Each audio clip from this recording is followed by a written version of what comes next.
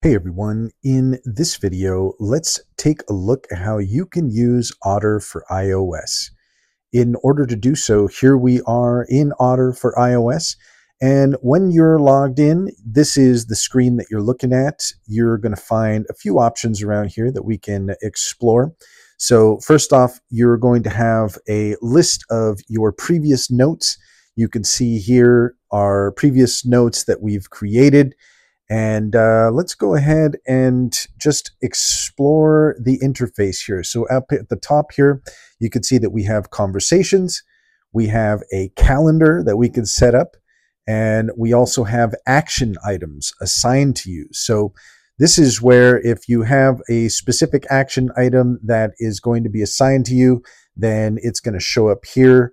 We can go ahead and hit the plus sign up here to see that we can either add Otter to a live meeting or we can import audio or a video file. So this is nice because if we want to do a transcript, which is what Otter is used for primarily, is transcripts, then there's a couple ways of going about this. One is to actually record a transcript. And to do that, we're going to be clicking on this blue button here. If you see here in the menu at the bottom, now we're actually recording our transcript, and you can actually see for yourself the transcript is recording. So that's really quite nice. We'll go ahead and click stop on that.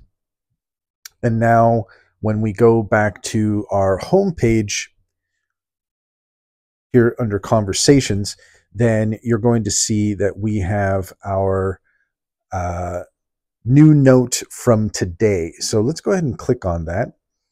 So you could see here that we have summary, we have our transcript, we have our AI chat, and we have our comments. And also here you could see where it says add action item. Let's go ahead and click on that. And this is just going to be something that we can type in here. So let's say we'll just call this test. And so now we have our action item that we have added. We're going to hit back here on the top left-hand corner. And then from here, we should see action items here at the top. And it doesn't look like that is showing up. So yeah, that is confirmed. If somebody else is using Otter, they can create an action item that is assigned to you. So that's what that's for. So let's go ahead and let's head back here. See if we can find our action item.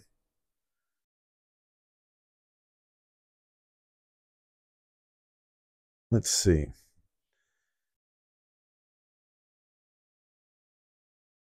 Under conversations, going back into our note, we have our action item here. And what I want to do, okay, here we go.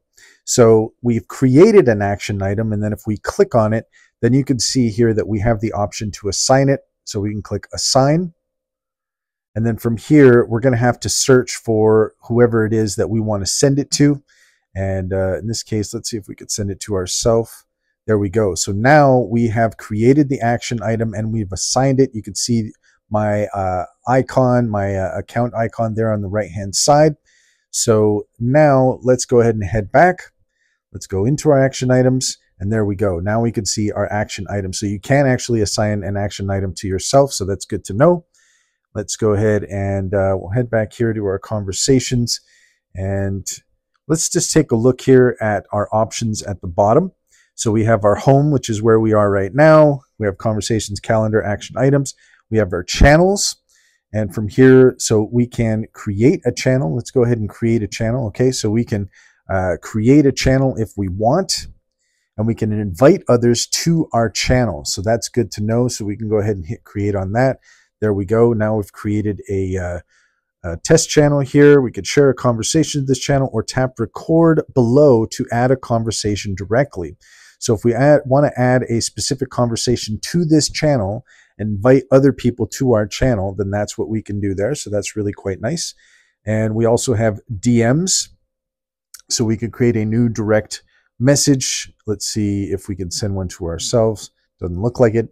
But if you have somebody who is on your Otter or an email, then you can send that from here. So that's really quite nice.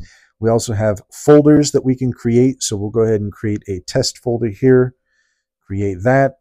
And then we can also create conversations to our folders here. So some really nice features here to explore. Let's go ahead and take a look at AI chat. So there we go. This channel is just between Otter and you. Ask anything about your conversation. So here we have Otter chat. We can basically ask whatever questions we might have. So this is really nice to have an AI chatbot that we can have access to. And let's just say I'm doing a test, of Otter. We'll just say hello here. Here we go. So that's really quite nice. So now Otter is responding to us. Okay, so to get started, here's a few key things you can try. We can record a conversation. We can import audio or video file. You can use Otter Chat, which is what we're doing right now. We can organize our conversations with creating folders, which we've done as well. We can share a conversation with a colleague or to a channel. So that's something we might want to take a look here at the Otter Quick Start Guide. We can customize your experience, add custom vocabulary to improve transcription accuracy. So for terms specific to your work or industry. So that's really good to know. As you test these features, remember that Otter is designed to help streamline your workflow and increase productivity. If you have any specific questions about using Otter or encounter any issues to your test, don't hesitate to ask. Okay, so we can check our help center. We have some helpful suggestions here that we can go into as well. Let's just take a quick peek here at account. So we have our account settings, refer and earn. And we can see here that we're on the basic plan, which means we get 300 monthly minutes, which is really quite nice actually. And let's go ahead and hit refer and earn. And we can see we can email an invite, we can share, we can copy a referral link to send to people, and we can get 1 month free of Pro Lite by inviting friends to Otter. So that's really quite nice as well. So I think that kind of gives you a basic overview of everything that you can do with Otter. It really is quite a useful tool. One thing that I will mention as well with Otter is that depending on your situation, like if you're in a meeting and you're using Otter to record the meeting and get a transcript, then you might want to consider getting a better microphone that can pick up the audio. Now, you could just use your phone, and that might be perfectly fine. But if you notice that it's not necessarily picking up all of the words that are being spoken, then that's where you might want to consider getting a specialized mic for situations like that. But I might suggest that in many instances, the microphone on your phone might be more than enough to be able to capture the audio. And the fact that you can add specialized vocabulary to the to Otter as well, just in case you're using special verbiage for your company, for your organization, whatever, then it's nice to know that you can add that, so that way you're not necessarily getting mistakes in the transcripts and you don't have to do a lot of editing afterwards. But ultimately, you can see for yourself what Otter is capable of, and it really is a fantastic tool, very useful for meetings, taking notes. You could send that to your colleagues so that everyone is on the same page. Yeah, that gives you an idea of everything that Otter is capable of. That's all there is to it.